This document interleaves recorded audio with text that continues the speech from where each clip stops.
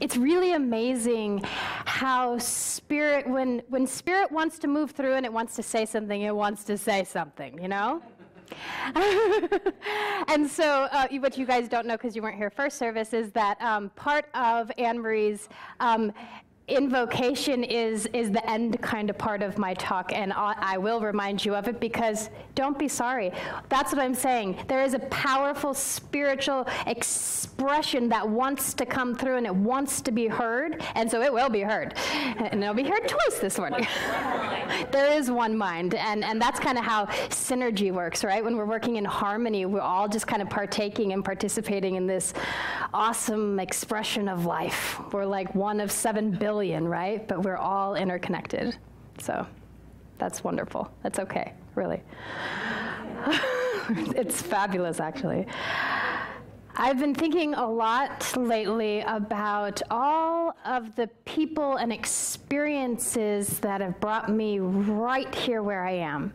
Do you ever do that? Do you ever think about, gosh, if it weren't for this person or that thing happening to me, I might not be right where I am?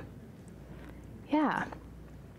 And it's a beautiful feeling, especially when we're somewhere where we want to be, right? And so lately I've been a little bit nostalgic because I'm about to graduate in a few months, and I've been thinking about all of the people who have supported me. Before I even realized that the call in my heart as a humanitarian was in the avenue of ministry. And the person that I wanted to share with you this morning, even though it's not Father's Day, is my father. I have kind of an interesting experience with dads. I never knew my biological father, and I still don't know anything about him but his name. But when I was 17, I, for many different reasons, moved out of my home, and I moved in with my boyfriend and his parents. And, you know, they weren't rich. They barely had enough money to get by, but they were willing to take me in. And I experienced so much love, and it opened my mind to what really being a part of a family meant. It means that you don't just think about yourself. It means sometimes you sacrifice for the greater good of the whole. And this experience that I learned specifically from Steve, who's now passed away, is this experience of the divine masculine. I had never known deep male love in that way. And so it's interesting because I grew up in this philosophy, and you know, we don't teach that God is a person, but all people are incarnations of the divine, right? And so I always got confused as to why Jesus called God Father. You know, I never got that. But once I met and was filled with this divine love from this Father, I got it. I got it, because the kind of love that he shared with me was this protector, this warrior, this fearless leader, this person who was willing to sacrifice and do whatever it took for his family. And that was so beautiful and moving to me. But one of the coolest things that he ever taught me was about the attitude of the outlaw. And so this morning, our talk title is An Outlaw State of Mind. Now, don't worry, I'm not promoting going and breaking the law or anything. Don't go getting yourself thrown in jail and say that Nicole said I should on Sunday. What I'm talking about is this mental outlaw, this inner pull within us to live life our own way. It's that stepping outside of the box and saying, I'm going to think for myself. I'm going to do what I'm called to do. I'm going to step into this world as my own wholehearted, authentic being, regardless of what you think. And so Steve, he really represented this kind of outlaw. You know, he was a mechanic, so he smoked cigarettes and he was greasy and kind of like James Dean, you know. But he just loved us to death, and no matter what, we always knew that we were going to be taken care of, no matter how little we had. And so in honor of him, I want to share with you 3 aspects of an outlaw state of mind. So the first aspect is we just don't give a damn. Okay? You'll see.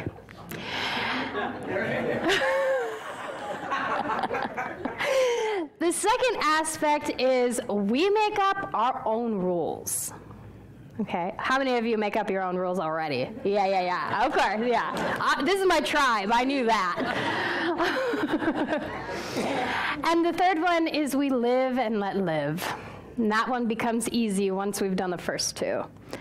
And so I love this first aspect, this I just don't give a damn. Because you know what? For so many years, I did care. I cared so much. I grew up in a really small town in Arizona, and probably from the age of 12 to 25, I was depressed and anxious because I was trying to conform to the way that society there thought I should be, right? I was supposed to grow up, and then I was supposed to get married almost as a teenager and have kids, and that was the end of my life, you know?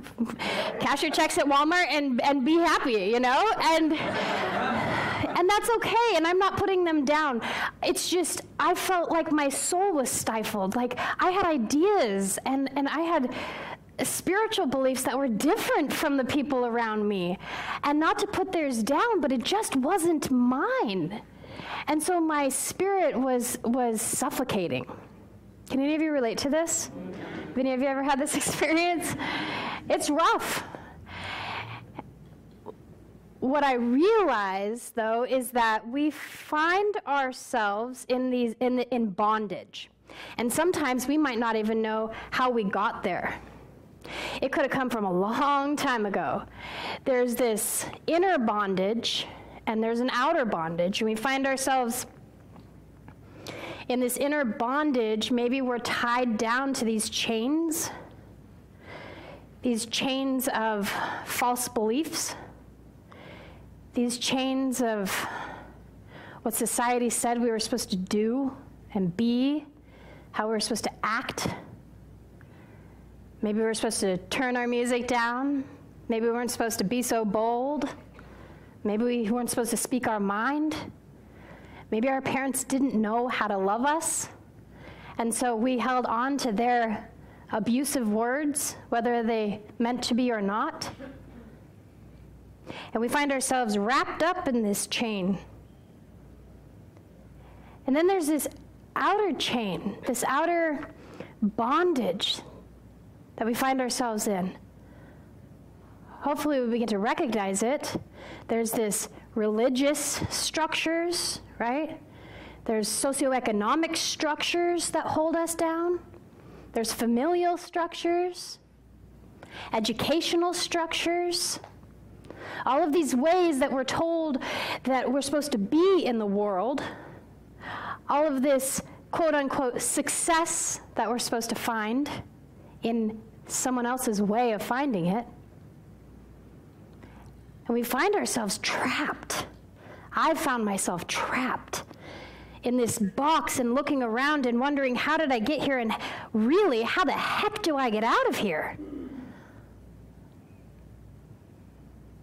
And this is where the spiritual practice of, I just don't give a damn, comes into play. Because let me tell you, ladies and gentlemen, every one of us who are sitting in a seat here, every one of us who comes to a center for spiritual living, every one of us who studies spiritual practices and tries to think for ourselves, we come from a long line of outlaws. These are mental outlaws. These are teachers and spiritual leaders who have been deconstructing and trying to tear down the chains of doctrines and societal ideas for centuries. One of the greatest examples of this is with Jesus. Remember when, well, we weren't there, but remember when we hear that he'd rather go hang out at the water well with the prostitutes and the untouchables instead of hanging with the high priests? That's a rebel. Remember Emerson in his statement that imitation is suicide? That when we're trying to be like someone else, we're literally killing ourselves. In his call to self-reliance. And this mental outlaw, this mental rebel shows up in Emma Curtis Hopkins, you know, in her call, in her reminding us that there is good for us, and we ought to have it. And not only ought we have it, but it is ours, and we better name it and claim it and state it and write it and rewrite it and share it with the world, because it is our inheritance. Now that is rebellious. Let me tell you, you go outside and talk to somebody and say, well, this is my good. I was born good. They'll be like, okay. But it's true. It's true. And we begin to find this mental outlaw in ourselves, this rebellious outlaw, when we finally take that step outside of the box and we say, you know what? I'm done. I am no longer going to be bound up and tied up in my fears and your fears and the perpetuation of these fears any longer. I'm done, right? We're done. And then maybe we put on our spiritual, metaphorical bandana. We raise our chest to the sky and we hold our head up high and we say, I'm going to affirm that my life is good. That my life is worth something, that I am worth something. Ladies and gentlemen, nowadays this is a very rebellious idea, but we are the ones to show this and to represent this. And this is the kind of practice that I've had to use to finally step into a wholehearted, authentic life. This is the very spirit of the New Thought movement. And this is the spiritual practice of I just don't give a damn.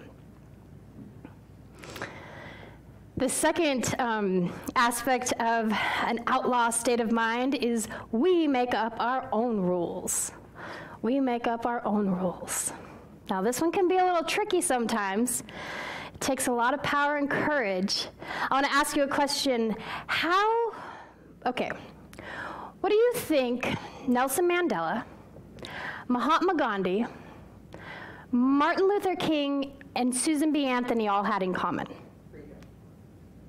Any ideas? Just say it, huh? They did make their own rules, and it was courage and freedom, but every single one of them were arrested making up their own rules. Once again, I'm not promoting it, I'm just saying. Okay, Susan B. Anthony was arrested in 1872 in her hometown of Rochester, New York. Why? Because she tried to vote.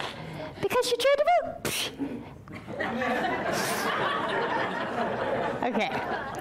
She decided that rule was not going to work for her. She spent the entire rest of her life working to see this new rule come into being, and although she died before it was a law, the 19th Amendment now does say, starting in 1920, that women do have the right to vote. She made up her own rules. One of the most inspiring people of all time, Martin Luther King, he was arrested like more than 5 times. Why? For peacefully protesting racism and segregation. And he said, you know what? I'm changing the rules. That rule does not work for me. I'm making up my own rule. One of these times that he was arrested, he was put in the Birmingham jail, and he ended up writing one of the most beautiful sermons and letters ever that he had ever wrote, and he had to inscribe it on the margins of a newspaper and have it smuggled out. This man dedicated literally his life to making up his own rule. And the information, the inspiration that came out of this letter was the absolute understanding and dedication to peaceful, nonviolent protesting of what was wrong. And so what I wonder is, what's the difference between them and us? Nothing. Nothing. We are all one of 7 billion people who are all equal to us. There's nothing different.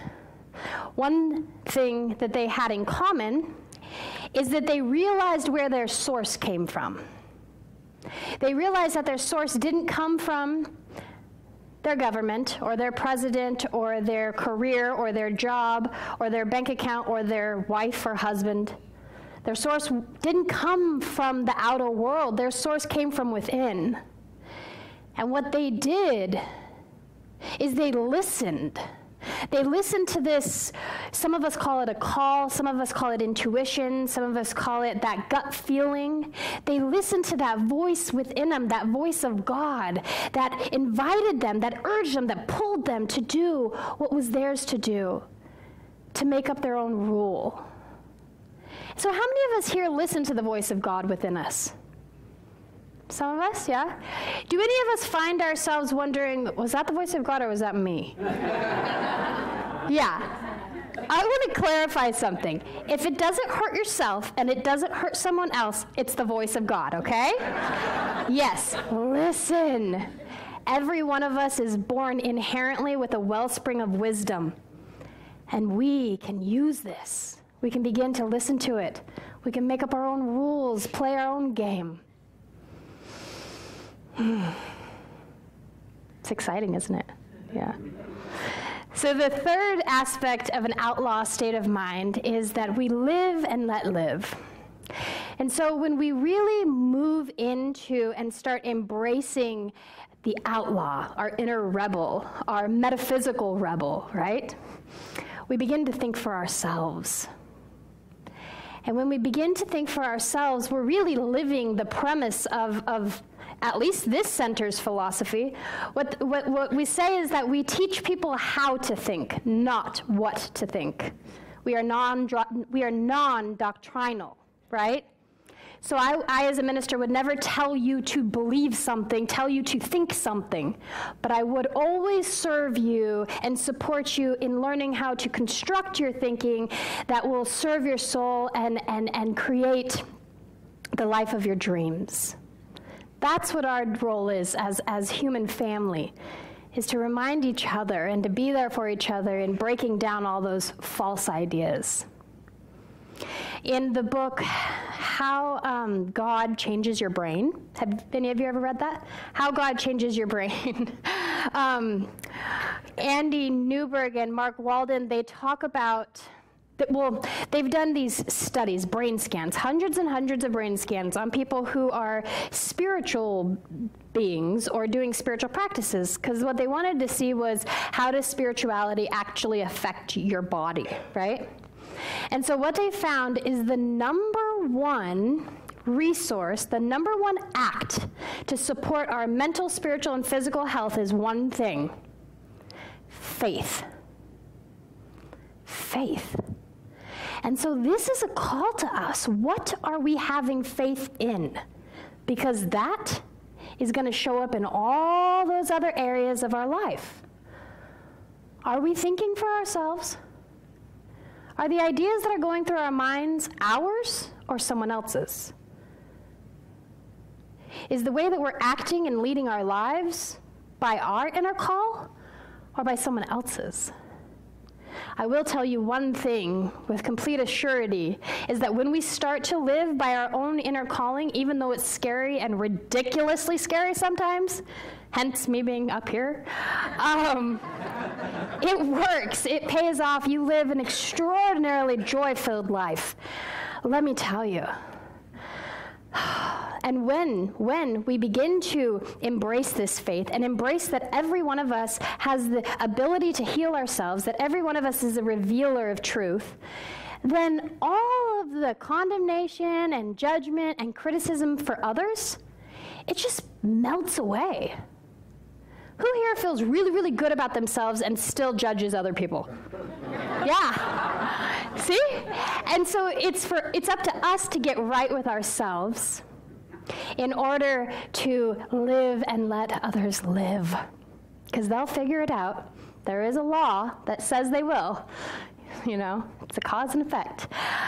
I want to share with you once again this powerful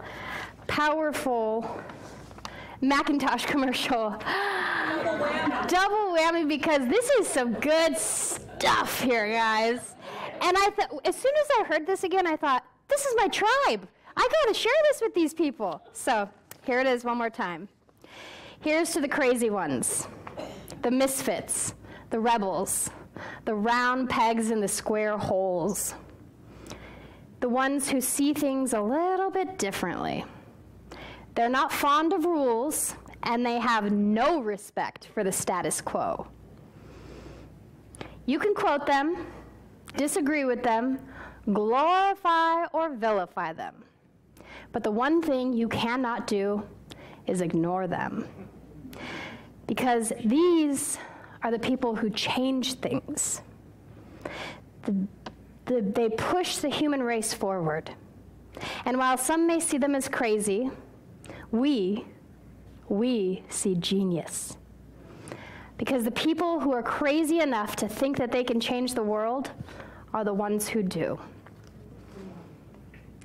My chosen father, Steve, his life may have been more struggle than success. He may have had more hard times than easy ones. And he may never have felt like his life was truly successful.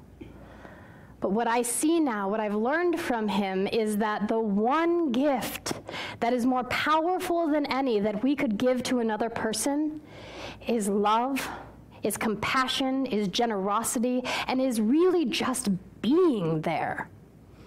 Because his fingerprint has been left on my soul forever, and that love will ripple out to the entire universe. And so, ladies and gentlemen, I believe that each and every one of us are crazy enough, are unique enough, are original enough to change the world in our own special way, starting with ourselves. And so what I want to invite us to do this week is to begin to look around, to begin to think and feel and see if what we're doing and who we're being is who we want to be. And if it's not, I invite you to say, internally or externally, I just don't give a damn. And when it's necessary, I want you to make up your own rules. And as we do this, we're going to live. We're going to truly live, and we're going to allow others to live. And so thank you all for sharing this time with me. You're so inspiring. Oh, thank you. Thank you.